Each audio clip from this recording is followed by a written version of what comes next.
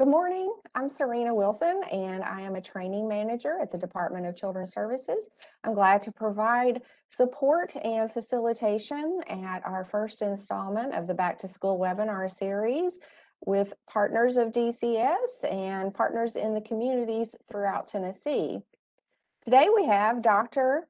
Tim Perry, who is going to present on the impact of the pandemic on families. We have all been impacted by the pandemic, and now school is starting again. There's lots of ways to look at the pandemic. And I'm so glad to have Dr. Perry, who is a licensed professional counselor and a board certified clinical supervisor with a doctorate in theology and master's in counseling. He's been in the mental health field for children for over 25 years, and he has worked at Frontier Health for more than 20 years and has been a case manager, therapist, director, coordinator, supervisor, and director before his current role as Senior Vice President for Children's Services. He's nationally certified in domestic violence, forensic specialist, and has tremendous accolades from the governor, TCCY, and other federal committees and agencies. So again, a long-standing career in child advocacy and counseling, behavioral and mental health. And so I'm very excited to have him with us today to gain greater understanding about the impact of the pandemic on the families that we serve as a community. So thank you so much, Dr. Perry, for being here. And I'll let you take it away.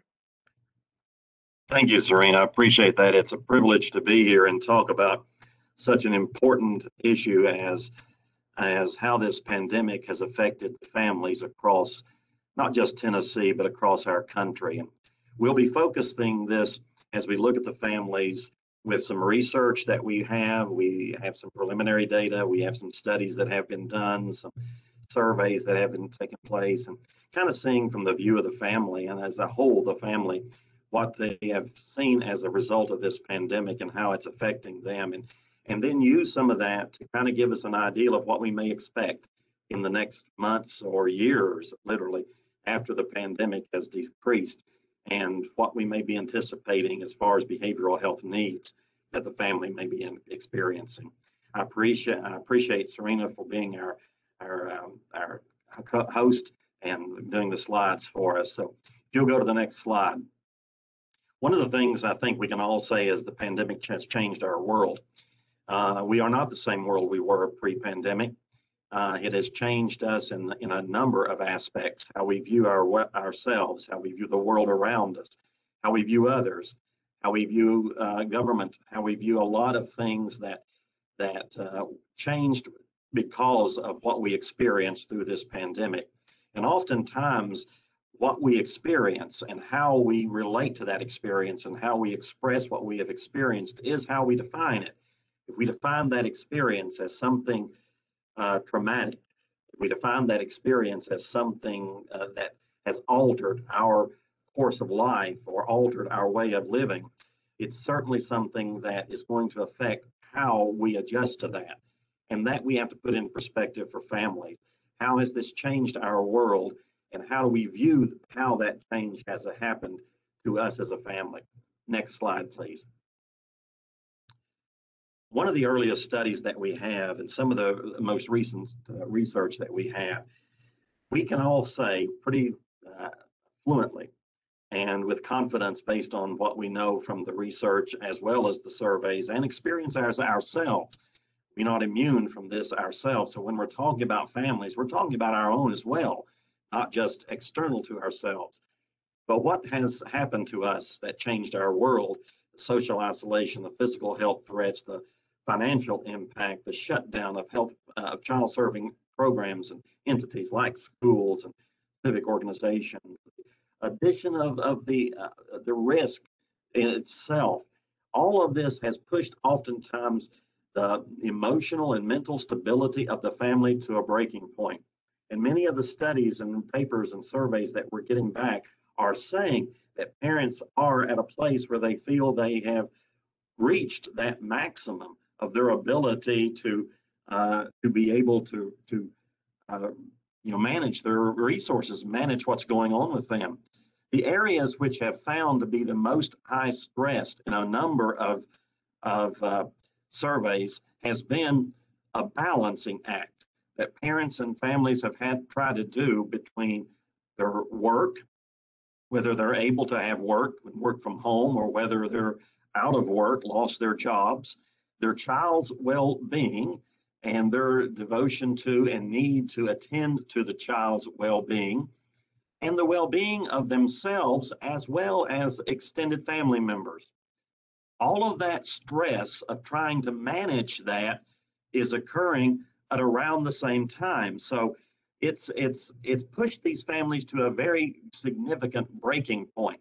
In addition to that, some of the things that families normally had that was structures that kept intact the well-being of the family outside of the home, the things that they were accustomed to doing, including social activities like sporting events and social entity activities outside of the home. All of these things helped bring stability and made family welfare much stronger, were eliminated, or at least they were restricted. And many families feel like these things occurring simultaneously, this added stress and balancing act with the limit to the social connectedness and the limit to these external resources that they had, and outside the home activities that helped manage the structure of the family and give them a sense of stability. All of this occurring at the same time pushed families to the edge. And many are still at that point of being at the edge of their ability to cope and the resources that they have to manage what they were faced with as a result of the pandemic. Next slide, please.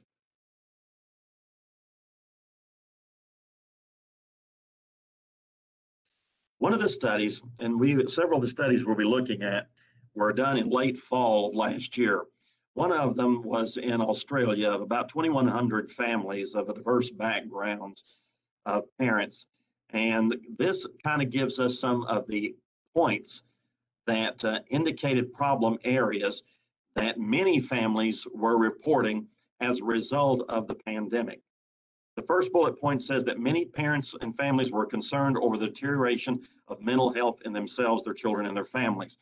It seemed very apparent from the almost first few months of the pandemic that parents, families, individuals were reporting that their stress and the limitation of resources, the social restrictions that were placed on people, and all the other threats that were to well-being had pushed people's mental health to a breaking point.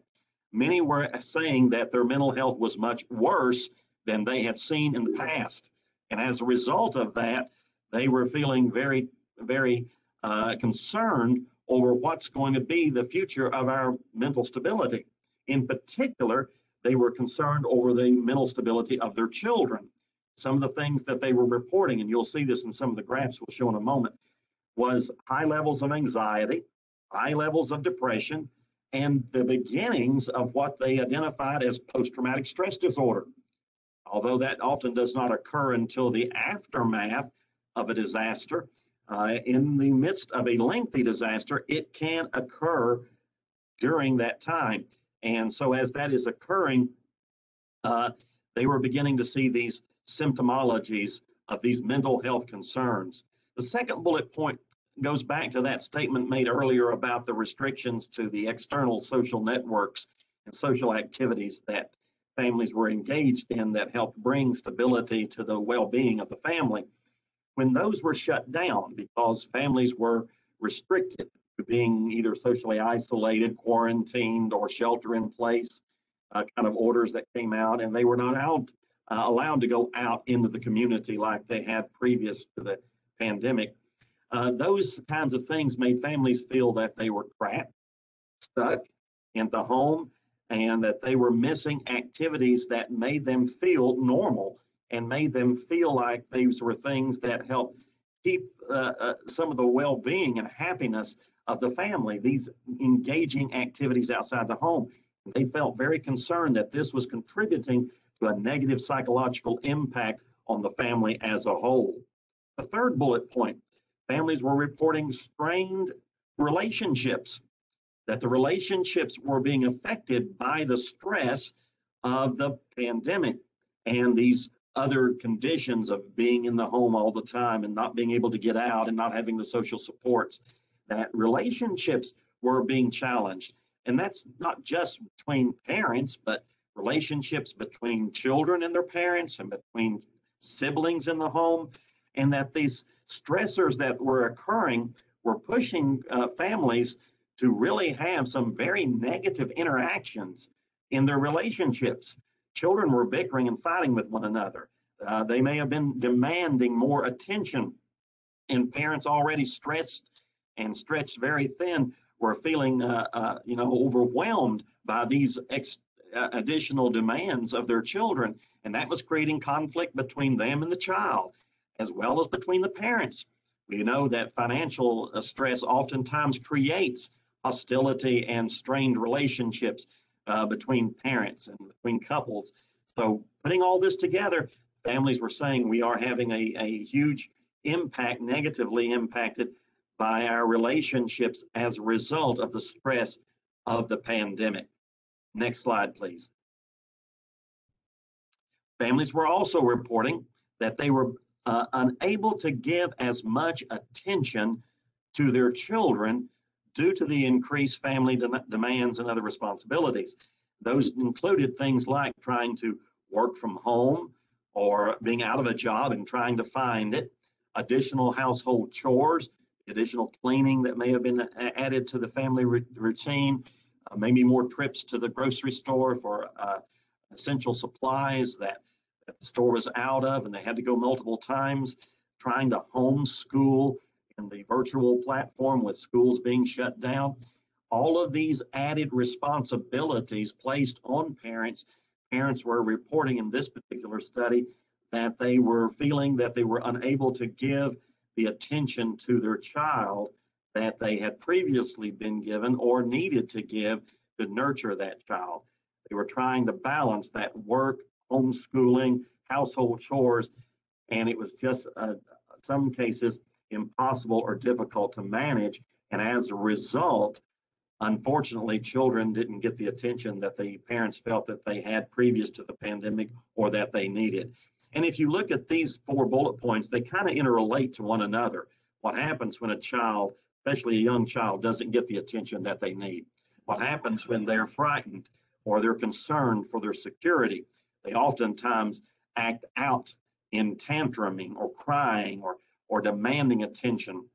And that goes back to the strained relationships, the children demanding that of their parents, the parents already trying to struggle with other stressors in the home and maybe stress between the couple themselves, the parents themselves. And added to that, their concern for their child's well-being and their mental health. All of these things kind of intertwined together and created this boiling pot, this pressure cooker of stress and dysfunctionality that had, in this report, much of a negative effect on the family unit's mental health. Another study at the same time in the late fall in Canada had the same similar results. It basically said that the conclusions were 44% of the families and parents that they surveyed were reporting that they had worse mental health as a result of the COVID-19 pandemic. So we can take these 2 studies and we'll look at some others, and the ultimate, I think, conclusion is the pandemic has had a serious psychological effect on a high number of families. Next slide, please. This is a slide that kind of shows you about the mental health condition that adults, these include parents, that were reporting as a result of the pandemic. And you look at this graph done by the Kaiser Family Foundation around anxiety and depressive disorders and the symptoms of anxiety and depression. In January through June of 2019, you see that it was about 11% of adults were reporting having those kinds of symptoms. By January of this year, that had risen to 41%. So when you look at that, it's very vivid how significant the psychological impact is of the pandemic on adults. And that's the adults who are the head of the family, the adults who are leading these families. So as their mental health is being challenged, and as they're seeing a deterioration in their mental health, it's going to have a trickling out effect, a vicarious effect on the rest of the family unit, including the children. Next slide, please. Another survey was done, and this was really by the APA, American Academy of Pediatrics. It was of 3,000 parents and caregivers, and this was done really early in the pandemic and kind of carried through as an ongoing survey, beginning back in March when the pandemic really began, March of last year, March of 2020, about what was some of the financial impacts, what was the disruptions to the family routines, and what was also the positives and negatives that the pandemic had had in the lives of parents and caregivers. And again, the report was pretty overwhelming that they reported that there was first a significant negative financial impact on the family that was adding additional stress. Keep in mind, as we look at this, we're looking at it through the gauge of a child. A child often gauges the level of tension and distress in their environment by that which they observe from their parents and caregivers. So if they're watching their parents and caregivers distressed significantly, maybe over things like their finances in the home, child may not understand or have virtually little to no impact on the finances themselves, but they are observant of the impact that's having on their parents and their caregivers. It's going to relate to them as something in the environment is very distressing. And so they are going to act on that with fear and anxiety and apprehension, and not knowing exactly what it is that there's causing the tension necessarily, just that there's tension, and that's distressing and that's scary. And therefore, they act on that often with acting out behaviors, attention demanding behaviors, and depressive kinds of behaviors, crying and withdrawing and those kinds of things. So this financial piece, although it may not have a direct input by a child, certainly the stress of that has this trickling effect that's going to affect the children and the unit of the family as a whole. Next slide, please. One of the things you see in this slide does show that although there was a 40% of the participants in the survey reported that it was a negative impact of their finances as a result of the pandemic, 47% said that things stayed about the same. Now, keep in mind, when they said stayed about the same, we don't know the financial situation of the family pre-pandemic. So if they were already having financial struggles and challenges before the pandemic may not have contributed to that. It may have stayed the same, but the stress was already present. So we have to kind of take that in mind as well. But it was something, I guess, some positive to see that at least 47% said we had not experienced a significant change as a result, negative change as a result of the pandemic. Next slide. Also, as a result of this study, nearly all the parents reported that the pandemic had significantly affected normal daily routines. I think any of us would say we wouldn't know how it could not, with the shutdown of schools, the businesses that were closing, people getting laid off or out of work, the shelter-in-place orders that were coming out. I think anyone could naturally look at that and say it's going to affect the routines, the normal structure of those routines. Most families had a certain structure of activities that they engaged in either daily or weekly or throughout the course of the month. That was part of their normality of the family. And when things were shut down and closed and those things couldn't happen, it certainly shook up the routine of the family. None more affected by that than children. The routine for children, which is part for a child, their sense of security, was significantly disrupted. I mean, they're going to school, their socialization in the community, they're going out with other family members, their engagement with other children out in the community and other settings. All of that was changed during the pandemic, and that certainly affected that sense of security and that sense of well-being that children had. Parents, most all of them in this survey said there was a major change in our normal routines. Parents also cited that, again, that difficulty trying to balance that work, homeschooling, and family management. And they also reported that there was significant effects in the families in this survey with low income or low income working parents who either lost their income or could not work from home because of the nature of their job. And they were trying to figure out how to make a living. And there was also, as a result of this particular study, reported worsening mental health issues in minority families as well. Next slide.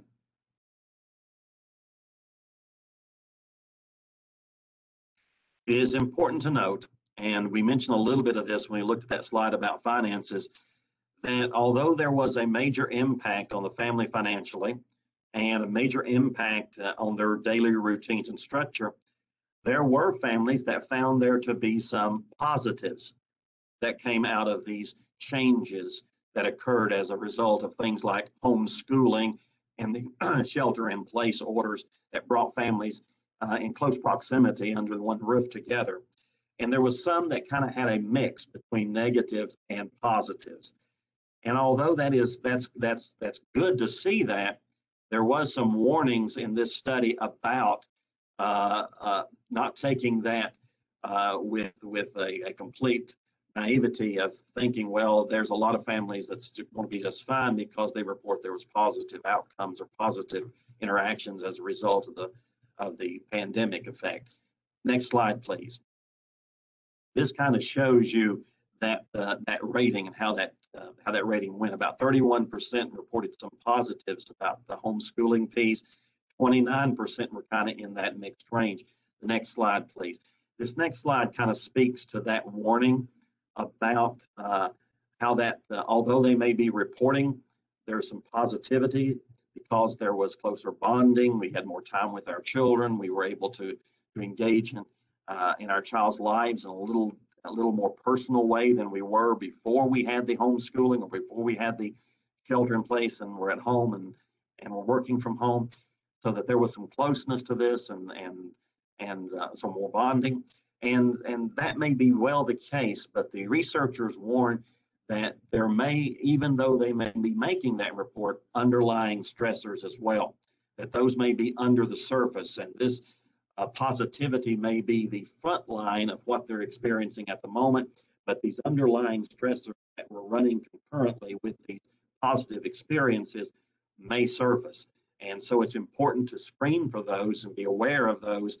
And although we want to support the positivity that families identify that went through the pandemic, not to dismiss or not to ignore that there may still be stressors and tensions that's under the surface that may come to the surface or come out later in time as we move past the pandemic and move on to post-pandemic activities and experiences. Next slide, please. One of the things that we gauge what we can expect as far as the emotional and mental health effects on individuals and families, since we are dealing with things that may be unprecedented or something that we mostly have not experienced to the degree in which we've experienced this pandemic, is to look back at what other events have occurred that were disastrous events or traumatic events, and how families and individuals responded to those events. And that gives us some predictability to what we may be expecting to experience as a result of this event.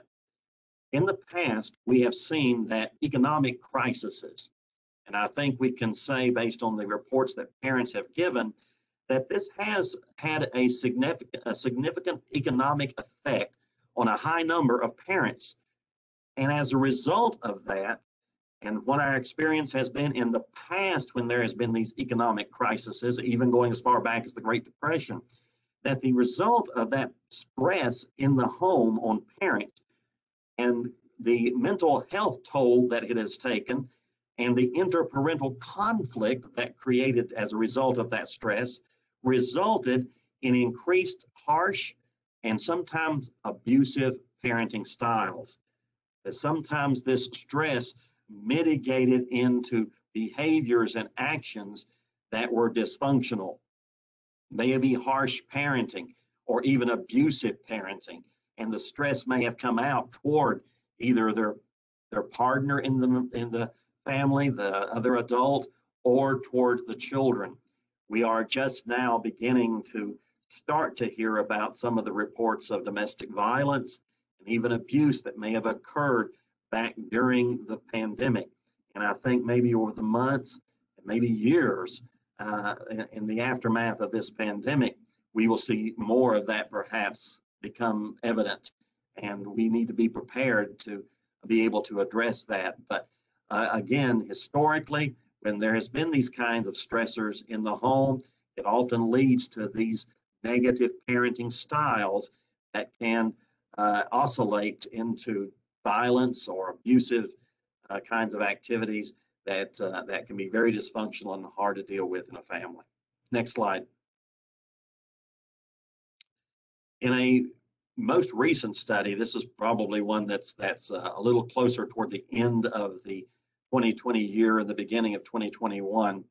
In a report in an article by Mark Feinberg, basically took a summary of this study of parents and said that pretty much what we've been hearing so far, based on the findings of a large negative impacts of the pandemic on parenting and child well-being, we believe it's important to consider the possibility these negative impacts will persist after the pandemic.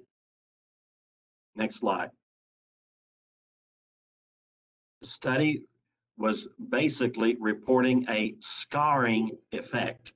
And by that, they took an analogy, again, going back to that economic crisis kind of scenario, that when there has been an economic crisis that resulted in a significant structural change or disruptional change in businesses, financial markets, there was a scarring effect of that event that often caused a more difficult recovery process.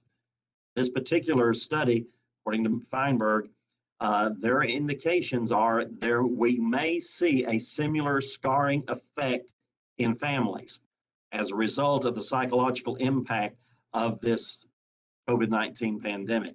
And this scarring could create a more challenged recovery process. Next slide, please.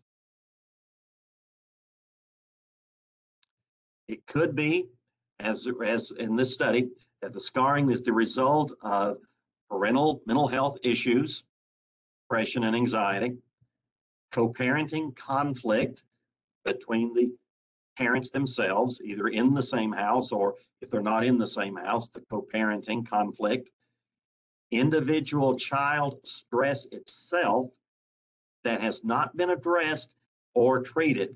Nothing has come out and actually identified this that needs some intervention. This could create this ongoing scarring effect. The research, according to this, that parent depression and co-parenting quality are interrelated.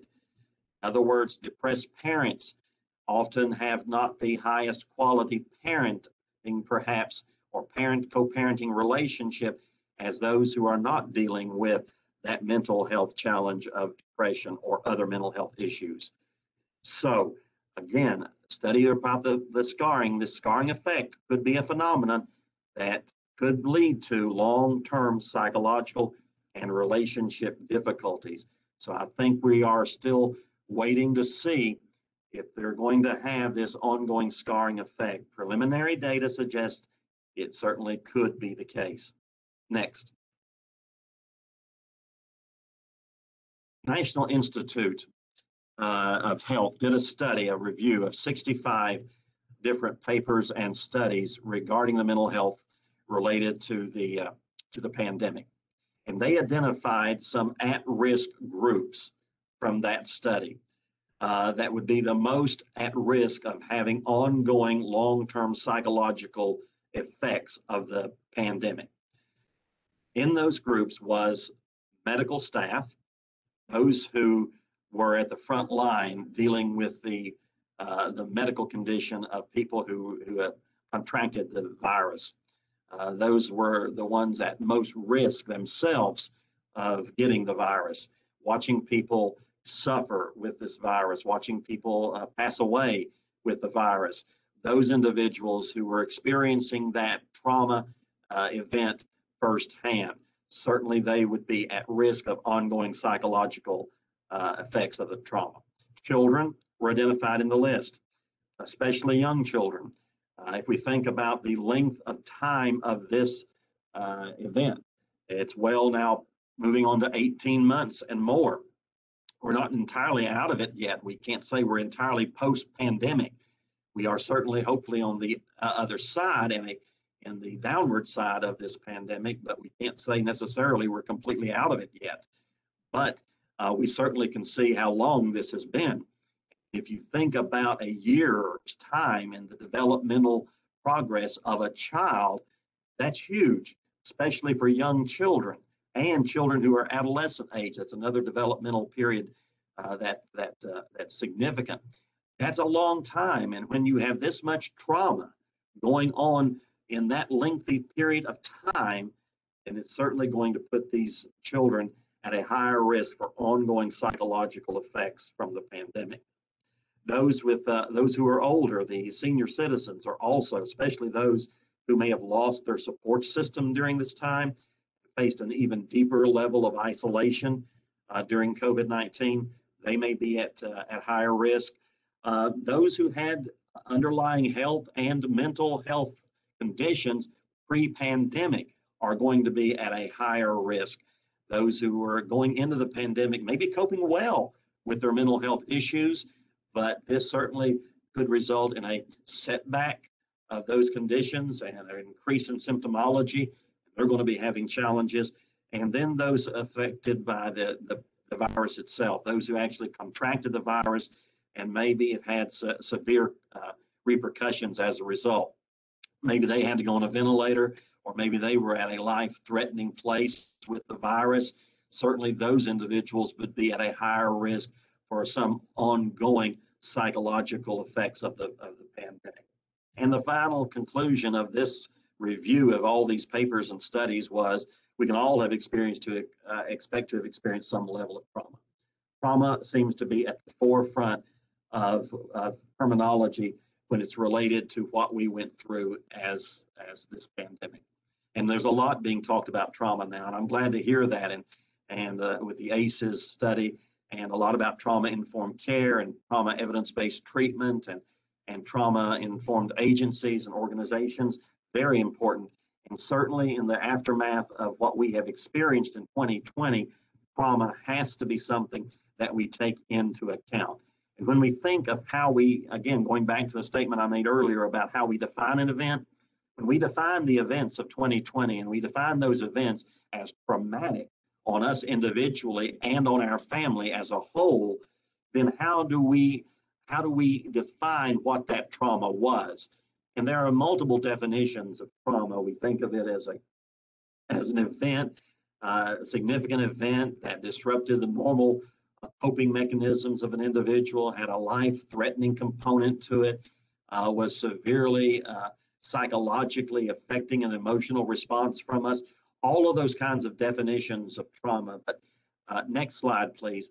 This is a definition that I think really fits well with how we can define trauma in retrospect to 2020 and the pandemic. And this is from Dr. David Trickey, a psychologist at the UK. And he basically defines trauma as a rupture in the meaning-making systems of an individual. In other words, the way that we see ourselves, the way that we see the world around us, and that the way we see other people. When an event is so significant and so shocking that it overturns our normal way of seeing ourselves, our world, and those around us, then there is a gap that arises between our orienting systems, because that's how we define how we fit in this world, as how we view ourselves, the world around us, and and others.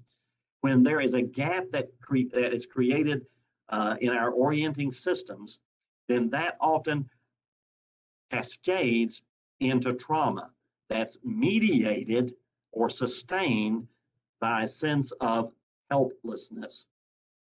One of the things I heard a lot last year when I met with a number of people with their mental health was they felt helpless. There was so limited things that we could do. I mean, we could take the precautions that the CDC gave as recommendations, the face coverings, the sanitation, the distancing from others, social distancing, all of those things. But we felt helpless as this virus was spreading, massively across our country, across our state. This sense of helplessness, and it really challenged us into thinking about our world and the ourselves in that world and those around us. We had seen pandemics. It's not the first pandemic. We'd seen health crises in other countries and around the world, but this one came home to us and hit us at home and in our own backyard, in our own families. It really shook that meaning-making system of how we viewed our invulnerability to these kinds of experiences. And that has created in itself a trauma that we're dealing with as individuals and as a family. That has become termed now as collective trauma. When we think of trauma, typically we think of it in one of three categories: either an acute event, something that comes suddenly and gone suddenly. It's traumatic. It certainly disrupted our normal life activities, but it comes suddenly, it's gone suddenly, and we can begin the healing and the recovery fairly soon after the event because it's come and it's gone. It's an acute kind of event. It's still traumatic. We still have to go through the recovery process and deal with it, but it's come and it's gone. We may have had little to no warning about the event. Here it hits. We think of a tornado maybe or a natural disaster being something that of an acute traumatic event. Then there is the chronic traumatic event. That's when an event goes on and on. It may take different venues or different ways in which we are traumatized by this singular event, but it is an event that lasts on and on. We may think of child abuse or domestic violence that may fit under the canopy of a chronic traumatic experience. It's a long lasting experience. It goes on for a lengthy period of time. And although we learn to cope or we find ways to maybe survive the experience as we go through it, many times the recovery and the true healing is delayed till we have overcome or come out from under the traumatic experience. And then there is complex trauma. That's when we have multiple traumatic experiences occurring either simultaneously or in close proximity to one another. They may be interrelated or they may not be. Your house catches fire and you hear about it and you're rushing home to see what's happened at the home that's burning, and you have a car accident on your way and someone's injured in the car accident. You've got the trauma of the house fire, you've got the trauma of the accident, you've got the trauma of someone being injured. All of these are traumatic events, and they're occurring maybe close proximity to one another, but each on their own without the other would be a traumatic experience. Complex trauma is all of those kinds of things.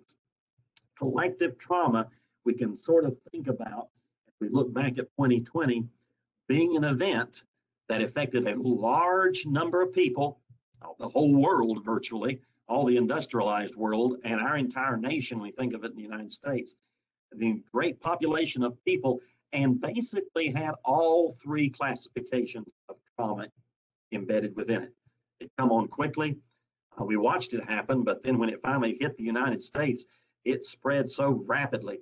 It was almost, we weren't prepared for that kind of massive, acute spread that took place. It certainly lasted chronically longer than anybody anticipated. I can remember back in March of last year thinking this would be over by Easter, and it wasn't. Then it would be over by June or July, and it wasn't. And then comes fall. Well, surely it's going to die out in the fall, and it didn't. We had a surge in the fall, and it's lasted now going on 18 months. Much longer than I think anyone ever anticipated. So it's a chronic event. It's continuing on and on. And then the complexities of it. We had not only the health threat of people getting sick, we had the financial impact of people losing their jobs. We had the shutdown of social structures, multiple traumatic events occurring with under that umbrella of this pandemic event. So it kind of had all of those together and gravitated into what we now call this collective trauma experience. Next slide, please. So it is an event that elicits an emotional response to a large number of people. The same event having different vignettes within that event, and it elicits an emotional response. Now, the response may be different depending on how much of that trauma directly affected you. I mean, if you were kind of vicariously affected because you weren't, you never had to quarantine, or you never caught the virus, or someone that you loved didn't pass away from it, you may not have had some of those kind of traumas. It was still elicit an emotional response because the danger was there, the threat was there, the reality of you could get sick, you had to do these restrictions and things. So it elicited an emotional response from everybody involved, and that's regardless of your individual diversities. It creates a psychological upheaval. In other words, it kind of shook the psychological framework that we may have had in our country and in our lives individually. And that last bullet point, it leaves its mark on each person and the society. So it affects us individually and it affects us societally. That's kind of the framework of a collective traumatic experience. And most of us feel like we can put the pandemic in that category of trauma. Next slide, please. So when we're thinking of this traumatic experience and we put it in the framework of this disaster of 2020, of the pandemic, there are certain things that mitigate how this experience is felt by us as individuals and as families. And some of those are protective factors that kind of buffet us from the reality of the harshness and the overcoming of the psychological upheaval that's being created by this disastrous event, this traumatic event. Here are some of the things that are protective factors that help some families recover or mitigate through the trauma of the pandemic better than maybe others would have. The resiliency in the family before the disaster. How resilient was that family? How were they at coping with adversity? How was the family unit as far as being able to handle multiple stressors? Maybe they were well equipped to do that. Maybe they had had those kinds of experiences and had dealt with them and learned from their past. And now as they face these new experiences, they took that information or that experience and brought it to the forefront. And that gave them a resiliency that helped them mitigate through this new experience of the pandemic. So how resilient was the family unit as a whole during the pandemic? What was the functionality of the family during the disaster? What was the individual abilities within the family to cope? The children's ability to cope, the parents' ability to cope. How functioning was it? Was it functioning really well? Was it structured really well? Was the family being able to communicate well? You know, part of a dysfunctional family is a breakdown in communication or a change in a appropriate and healthy communication style. So how functional was the family? That's going to also mitigate the impact of the disaster. The support systems. How supportive did the family have going into this event?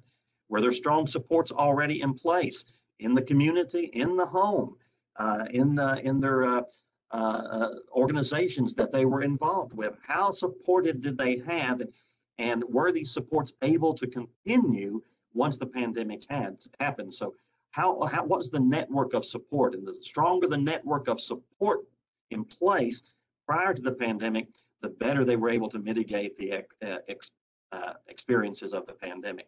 And then, of course, their access to external resources. That may be mental health or physical health or other resources that they need. How available were these supports and resources for them? How available were they to know how to access those services that they needed once the pandemic began? So having that reliability on being able to contact external and internal resources. Next slide. As well as the protective factors, there is the risk factors. And these risk factors put more vulnerability on the psychological effect of the traumatic experience on these families. These may be the families that may have more challenges in the recovery and the healing process post-pandemic. Of course, the first one is the dysfunctionality of the family itself.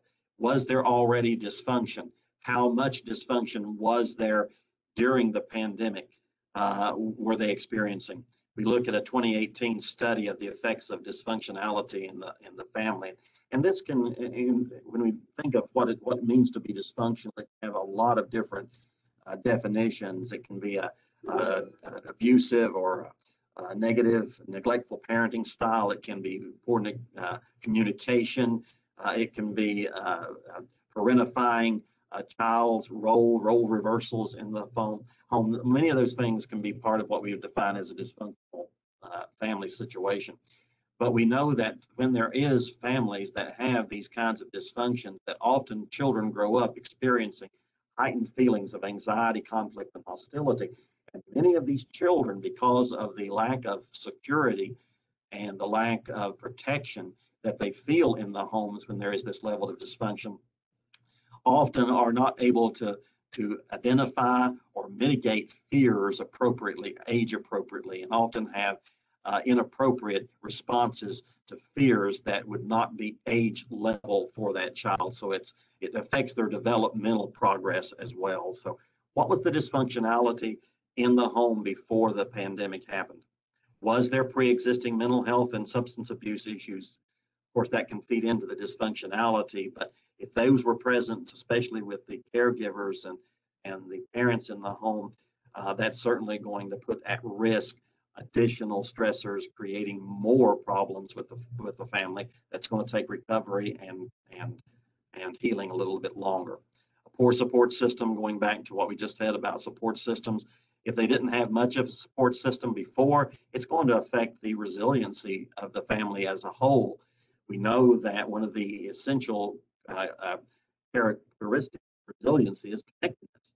We also know that it's important as a pillar of mental health and overcoming adversity is relationship with others. When there is not a relationship with others, when you're already isolated and don't have a support system, it's certainly going to put you at higher risk of a greater psychological impact of a traumatic experience.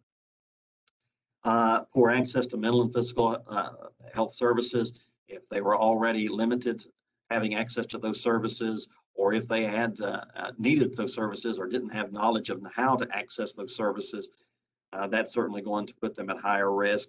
Financial stress, we've already mentioned that one a few times. It's certainly going to put additional stress on the home and the environment, and that can create more at-risk factors for a psychological upheaval. And then, of course, the severity of the impact itself.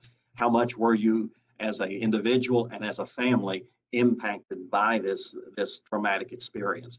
Were people in your home that caught the virus and pass away? Did you catch the virus yourself and were absent and unable to be there to help provide parenting or guidance to your children or guidance to the household? I mean, all of these, how close to the severity of the impact was it to you as an individual and to you as the family is certainly going to put the risk factor at a higher level.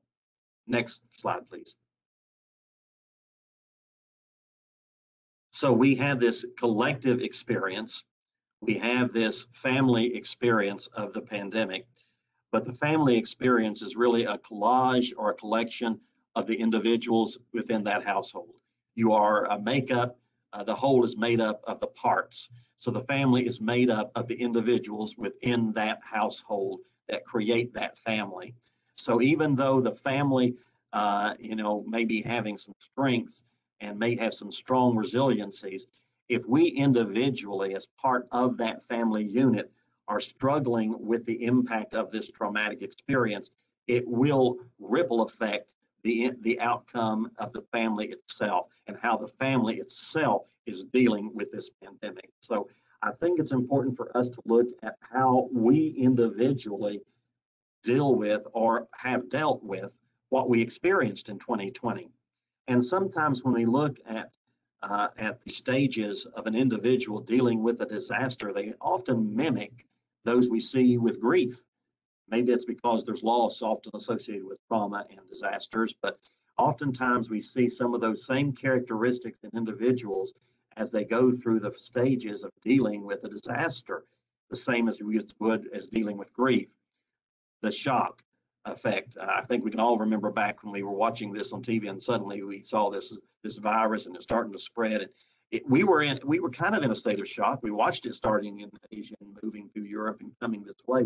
We figured it was going to come to us. We come quicker and happen more acutely than we anticipated it, but we were kind of shocked when it finally did hit and spread like it did and across the country and across our state. So there was this shock effect, the denial.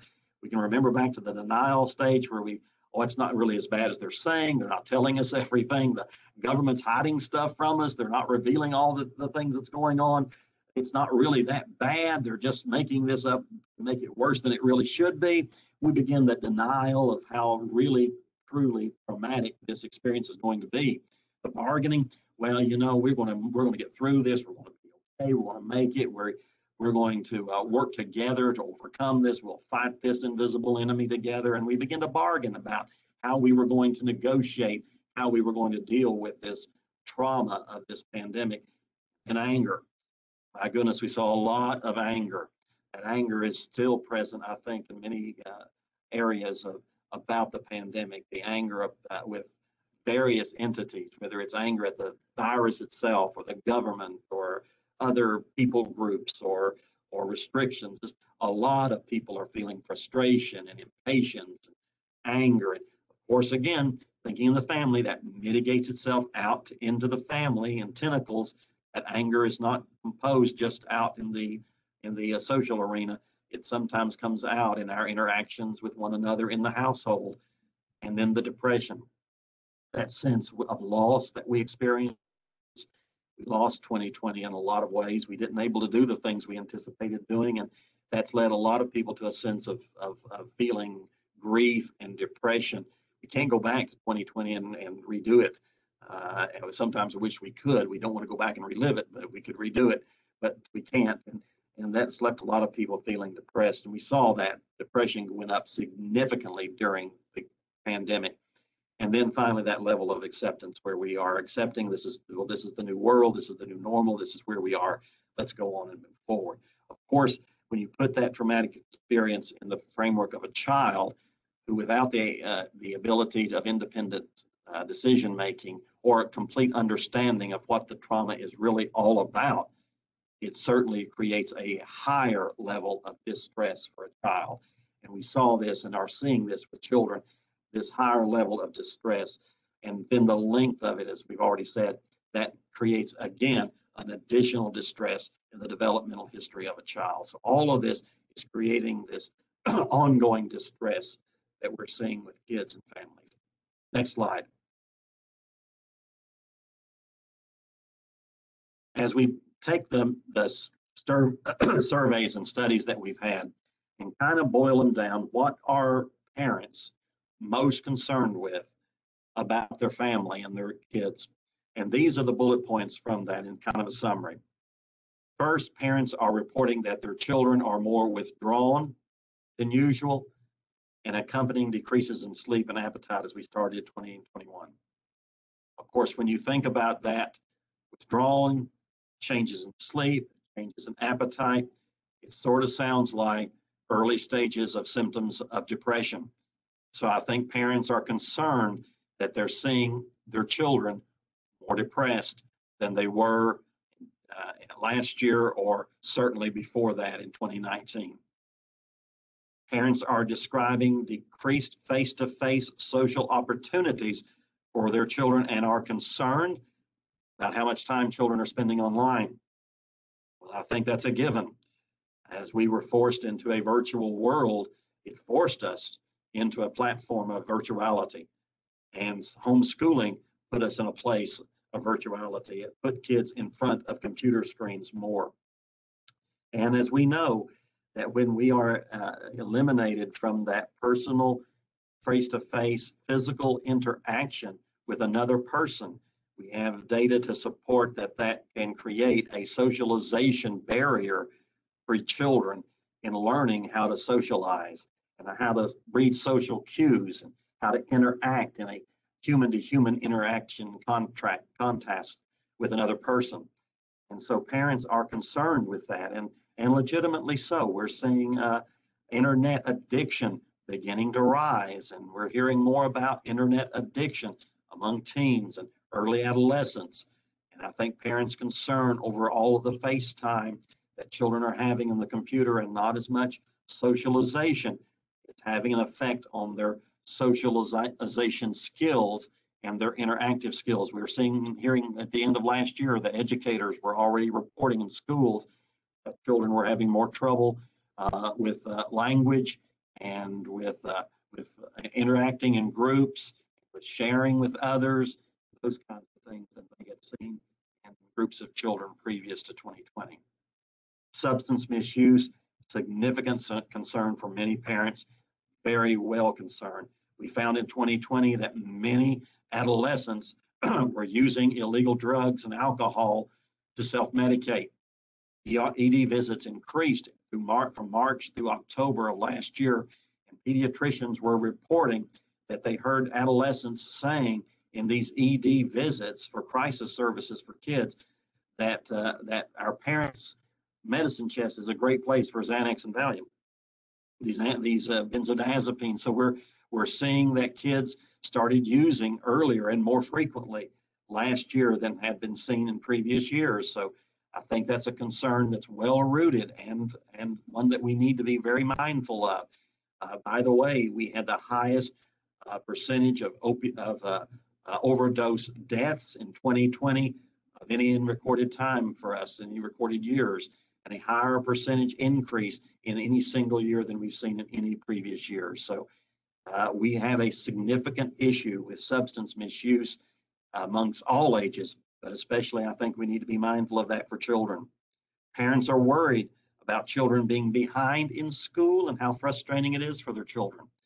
I think certainly we are all concerned about are we going to be able to capture the loss of schooling and education that we had last year when we had to go to a virtual world and school shut down, and going back and forth between in-person and virtual, and that context of how behind are kids in their academic level, and how frustrating is this for children who want to be at grade level and want to learn and trying to rapidly go back to grade level, and stress on teachers and educators and children certainly is creating an additional stress in the home, and parents are concerned about their children's academic level and the frustration that this is creating for their children.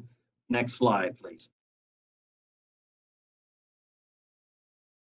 Speaking of that, nearly 9 in 10 parents, according to studies that we have seen, are worried about their children falling behind academically. That's higher than any other issue, financial or socioeconomic concern.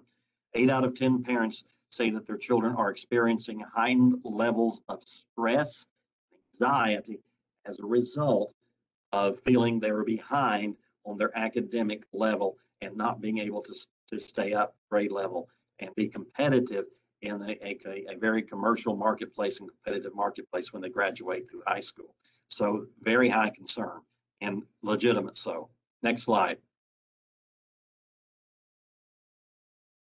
Did we skip one? We may have skipped one. Yes, here. This is kind of an overarching concern that parents stated, and it's concerned over the lifestyle changes of their children.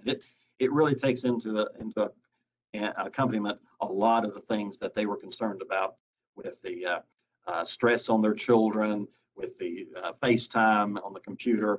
How is this going to change their lifestyle? And including in that, it's not only spending less physical activity, and is that going to change their nutritional habits to create more obesity? Is it going to change their socialization habits? So they're going to have difficulty making friends, socializing. That going to change their lifestyle, but a lot of unhealthy habits they're concerned with that may be coming to surface as a result of this interconnectedness to the internet and these changes that occurred during the pandemic. So lifestyle changes, parents are concerned that how's this going to mitigate into the future. Next slide, please.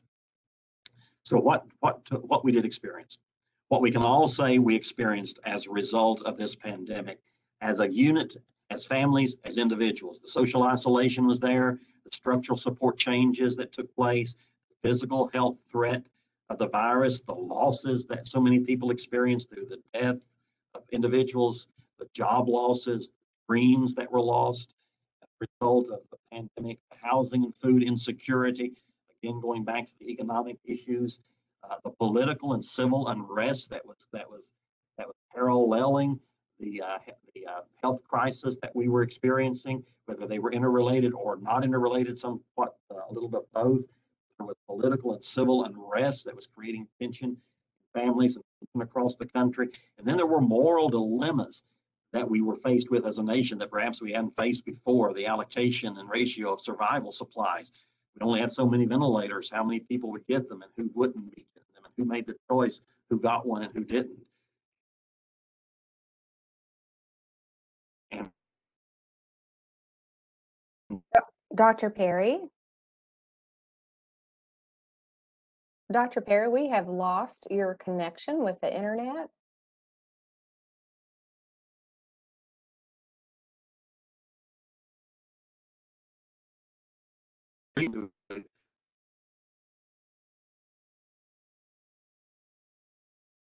We see you now, Dr. Perry.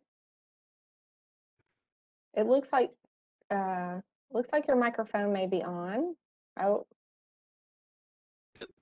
right.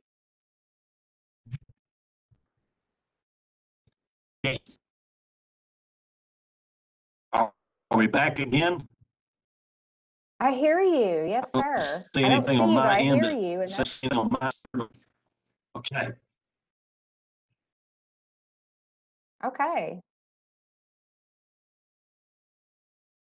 Well, we'll keep trying to mitigate through this. This is part of technology. Wonderful when it works.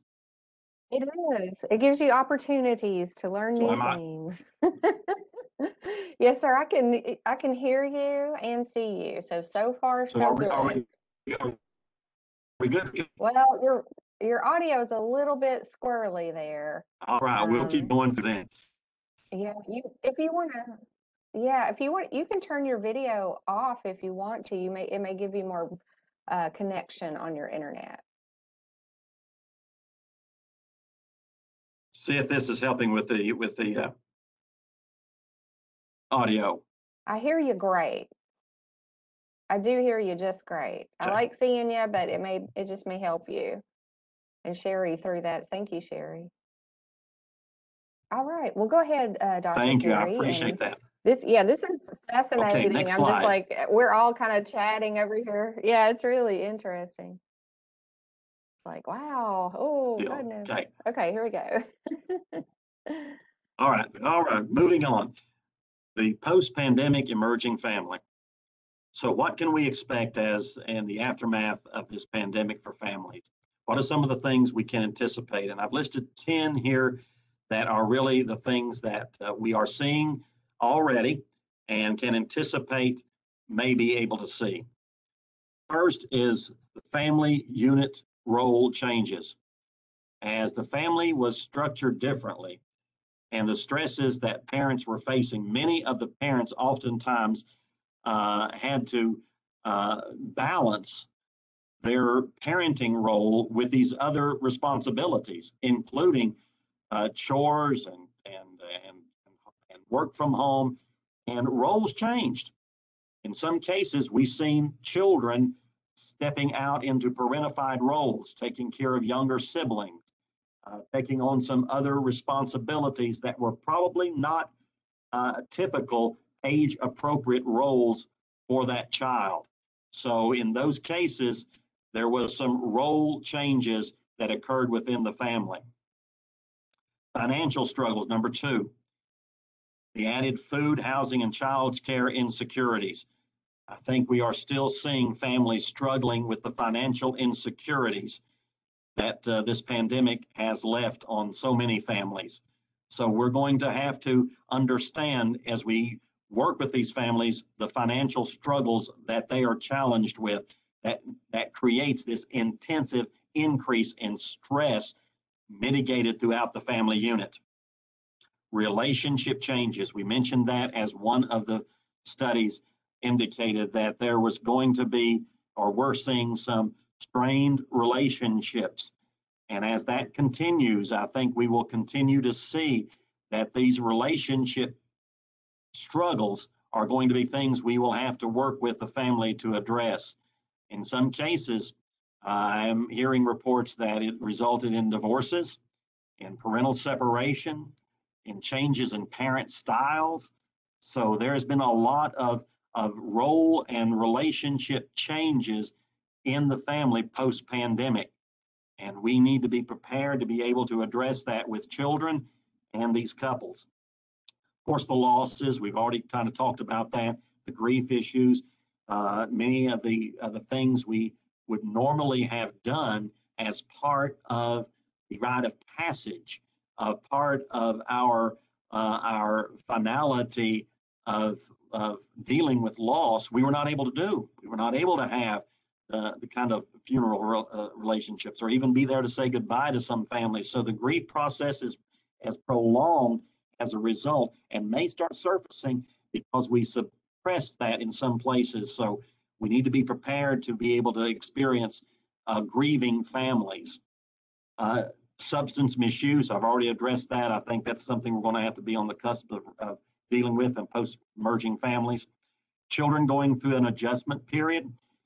Anytime there is a major disruption of change in a child's life, there is going to be adjustment. That change can be within the school structure. It can be within the family structure, especially if there's been separation or changes in the household movements. That's going to create adjustments. So there may be multiple adjustments that a child's going to have to make. The more of these, the lengthier of these that takes place, the longer the period of adjustment. So we may be seeing children trying to adjust to this new world and these changes a year after the pandemic. So we need to be mindful of that. Worsening or new mental health problems, the pace of life that has changed. It was a slowdown for us. Things kind of come to a snail's crawl or a halt during the pandemic. And now that things are getting back to normal, they're speeding back up, and the pace of life is speeding back up. So we're getting much faster with that. So the pace of life is speeding up. Some parents may be going through empty nest syndrome again, as they had their children back home with them during this shelter in place.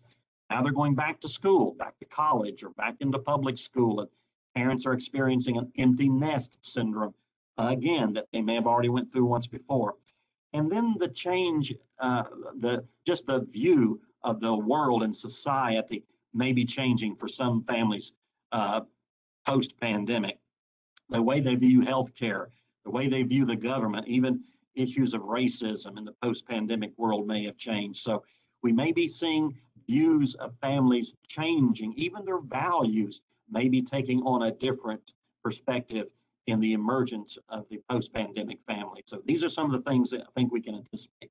Next slide, please. How do we address them? Most of the studies that we have found come to this final conclusion. It needs to be a multi-component interdisciplinary approach. It needs to be something that is agency, multiple agency engagement, not just a single entity. It's not just going to be the mental health entity. It's not going to be just the Department of Children's Services entity. It's not just going to be the school entity or government entity. It's going to have to be a multi-component interdisciplinary approach if we're going to be able to help these families recover and heal from what they've experienced. Next slide, please.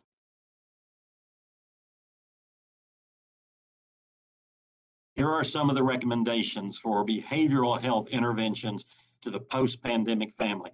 First begins with early screening and detection. The sooner we can detect that there's problems and the sooner that interventions can begin, the better success for recovery and healing. So again, sooner it starts, the better we will be able to overcome it, the screening and detection process. Trauma. It needs to be trauma-focused, evidence-based treatment. Again, trauma needs to be at the forefront of our treatment regimen. And so it needs to be something that has some evidency behind it as being effective. I encourage something that's time-oriented, something that can be brought in place, that gives the family some tools to work with, that can be very successful with them, and then they can mitigate past the intervention experience. So trauma-focused, evidence-based treatment early. A treatment that encompasses the whole family. It's not just Johnny's problem if he is the adolescent in the home. It's the whole family's issue. It needs to be something that's family-oriented and family as a whole. And the whole unit of the family needs to be part of that treatment process and that recovery process. It needs to be a wrap-around support unit for the family. In other words, going back to that interdisciplinary, it needs to be something that engages all the support systems possible for this family, whether school, community, faith-based, school, all of those together with community mental health, working on the same page as a full wrap of services for the family. There needs to be follow-up screening and assessment after the pandemic and after treatment.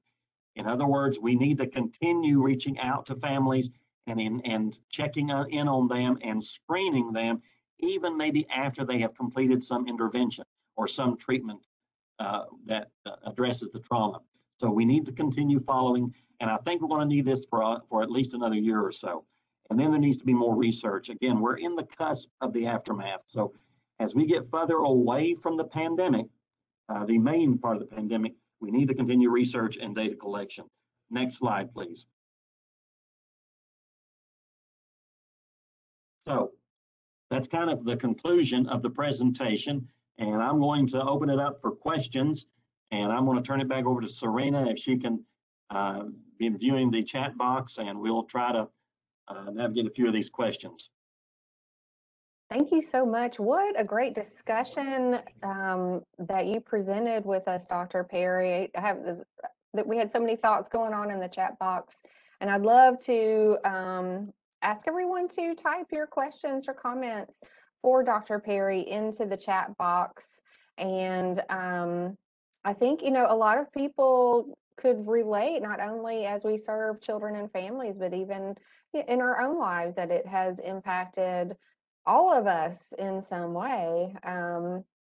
So it's definitely something we can be empathetic about as we serve families. I'm going to try to, and I did have the question if they'll get a copy of the PowerPoint, and the answer is yes. We will send a PDF of this PowerPoint as well. One question that has come up is with the Delta variant coming about, are we in a post-pandemic world, or could we even say that yet? Or what do you think? That is an excellent, that is an excellent question. I did a training, and I know Lindsay was part of this training last week with PCCY, and I showed a graph of kind of the phases of a disaster. And you go through this phase of a disaster where you're in the beginning to the reconstruction and recovery phase. And during that, there will be setbacks. When there is a health crisis, it's not uncommon to have these reoccurrences and to have these outbreaks reoccur. I think, yes, I'm the eternal optimist, perhaps. I believe we are on the post cusps of the pandemic, but I expect and anticipate that there will be these setbacks and there will be these new outbreaks and these new variances of the virus that will rise their head. Now, hopefully, if we look at historical norms, those are not typically as lengthy. If we may have to go back and go back to some of the safety precautions and restrictions that we were experiencing when we had the first outbreak, but typically they are quicker mitigated, and we are able to get back to the reconstruction and recovery process. But I think, at least from where I'm sitting now, I'm hoping that's what's happening now. Is we're having one of those setbacks where we're experiencing that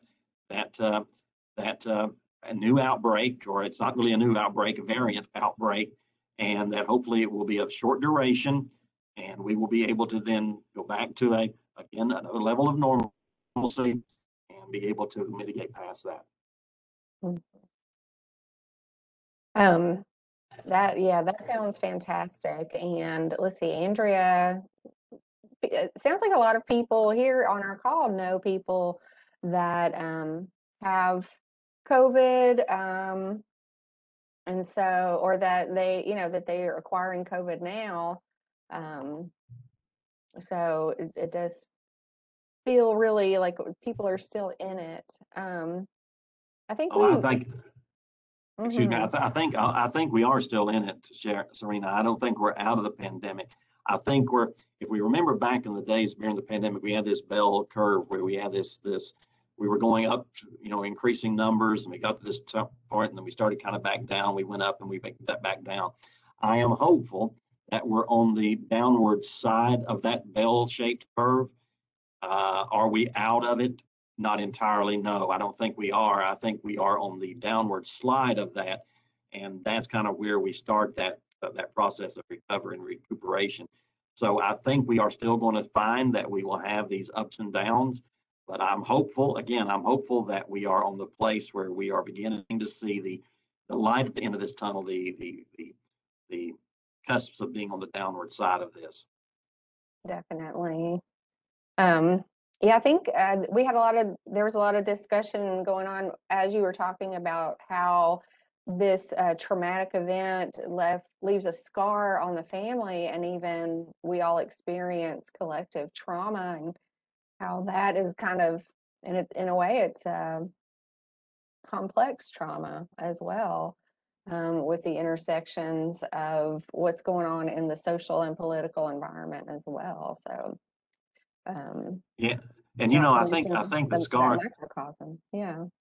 I think this scarring effect, we don't really know yet that degree Mhm. with it. I use an analogy sometimes. I have a cut on my hand that had left a scar when I was much younger, and that scar has healed. It took a while to heal, but during the healing process, even when it was beginning to heal, it was very sore and could be easily reopened. And the healing process did not remove the scar. The scar is still there. I can still see the scar, but Mhm. when I look at it, it reminds me of what I went through. It reminds me of that event, but I'm able to deal with it. And even though it's 35 years later, it still have tender spots with it. I can Yeah. still touch that and be tender, but I learned to cope with it. So even if we have this scarring effect, I think the hope is that if we get services and screening and interventions in time, people can heal from it and can be able to recover from it and have normal and healthy lives. Yeah, definitely. That's a great analogy. Um, let's see, we have a question from Harrison. Do you have any insight in dealing with parents that would prefer the child stay home as school starts when it is clearly detrimental to the child or children to not have that social interaction and formal instruction? Well, that's a great question, because many parents are fearful, and especially as we see this rise in the Delta variants about children going back to school in a public arena. We saw this even when we had the schools reopening in the fall of last year. We had parents very apprehensive about letting their child go back to school, and for a variety of reasons. One, they wanted them home to be with them, or they were frightened they would catch the virus, or the concerns about being present with other children. In my experience with that, is it's somewhat of an education to try to educate the parents about the need for social development and how that social development occurs in interactions with other human beings, and that those other human beings need to be at the same age developmental level so that they can have that same age developmental growth.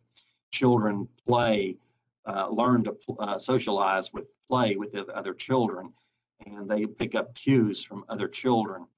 And having them, in an adult world only, or an adult isolated world where they don't get that socialization with other children, can certainly hinder or at least delay them being able to have that social interaction. So what we do on our end when parents are having those difficulties about letting their children go back, start with some psychoeducation about child development and the socialization process, and help them answer some of those questions.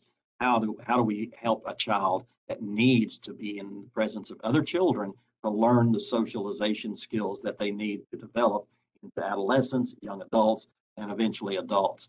And how do we help them mitigate that? So I think that's a starting point with the parents. Again, there's going to be some that are still resistant to it, but encouraging them. And maybe in some cases, we've had parents actually meet with the school and talk with the school about what's the safe precautions here, what kind of things can I expect through the school counseling program or mental health services at the school that's available for my child going back to school, that makes me feel a little safer and a little more confident about allowing my child back in a public setting. Right. Oh, that's a great question. Thank you. And we have another fantastic question from Angie. She says, Dr. Perry, does wearing masks with small children impact that serve and return process? Well, my experience is, children have been, now the Delta virus is fairly new. We're still learning about it. I think we're still in the experimental phase with understanding the Delta variants. The children did not have as high a level of risk of COVID and the original strand as what young adults and adults had originally. But what I can say is, I think there is there is a protective factor.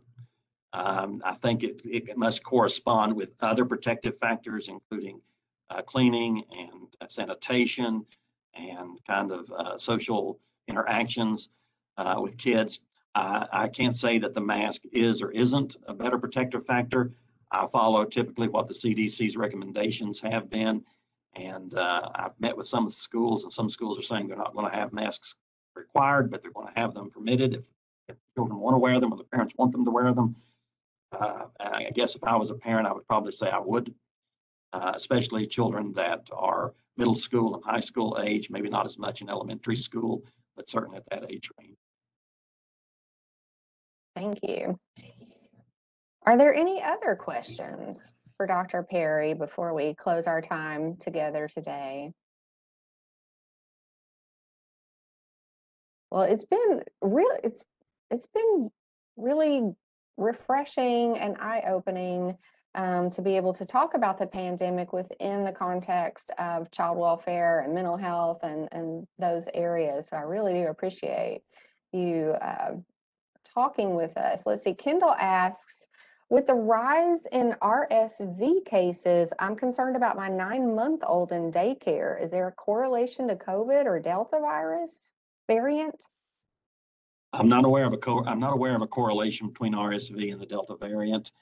What I would encourage you to do, though, because there is a significant rise in RSV, we are seeing it go up more than we have seen in the past. And there may be a lot of mitigating factors with that. But what I would suggest you to do is speak with your daycare center about what precautions they're taking as this is going up, and also with your pediatrician. Ask your pediatrician, are there things that you need to be mindful of when you speak with the daycare center, that they are taking precautions to avoid the possible exposure to RSV from your child. So have a conversation with your pediatrician, then have a conversation with your daycare center. Now do it in that order so that you are able to ask the appropriate questions of the daycare center about what precautions are they taking to protect your child from the RSV. Thank you so much. Yes, and Susan Cope says, thank you for this training. This is great information. Absolutely. Yeah, and thank you so much, Dr. Perry, for your time and this wonderful presentation, says Margaret Graves. I cannot wait to share this information with my CASA supervisor and fellow volunteers. Thank you, Margaret, for coming and presenting this information to your colleagues. Nancy's Arts says thank you, and we'll be closing out here. Again, thank you so much for joining us in our first edition of the Back to School webinar series with our wonderful providers and community members. Our next session in this webinar series will be on August 10th, and it is about the intersection of mental health and suicide. Definitely something we have concern for in the pandemic and post-pandemic world. So thank you all so much for joining now. I hope to see you on August 10th.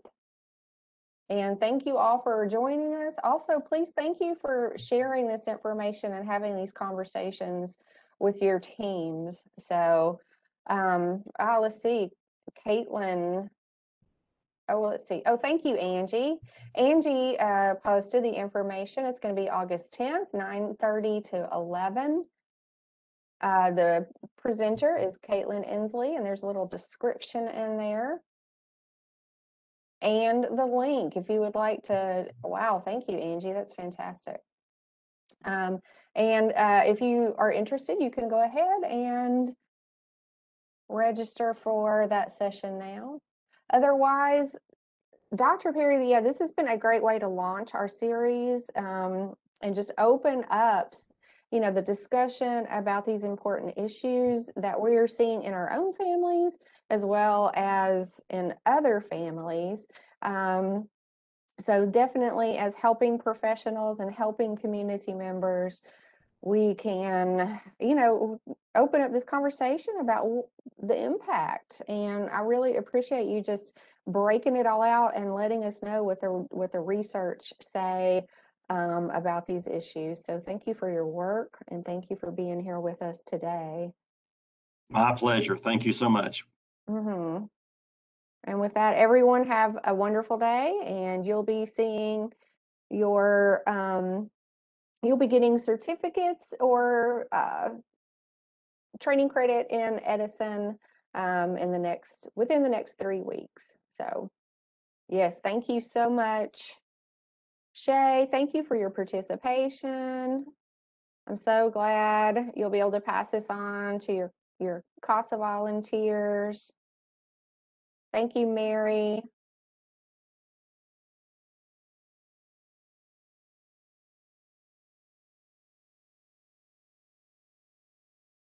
Thank you, Kristen. Have a great day.